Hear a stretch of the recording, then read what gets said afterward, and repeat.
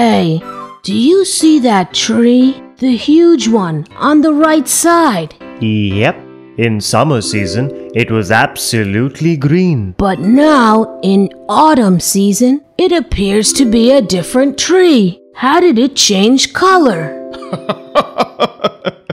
It did not change color. Now, most of its leaves have changed color. But why do leaves change color in autumn, Professor? As you already know, plants make their own food. They take water from the ground through their roots. They take a gas called carbon dioxide from the air. They turn water and carbon dioxide into food and oxygen. Oxygen is a gas in the air that we need to breathe.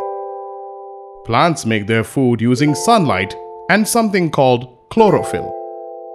Chlorophyll gives leaves their green color. Winter days are short and dry. Many plants stop making food in the fall or autumn, so the chlorophyll goes away. Then we can see orange and yellow colors. These colors were in the leaves all summer, but the green covered them up. But then, why are some leaves red? Red is made in the fall or autumn from food trapped in the leaves. Even brown is also made in the fall. And the color brown comes from waste left in the leaves. Absolutely right.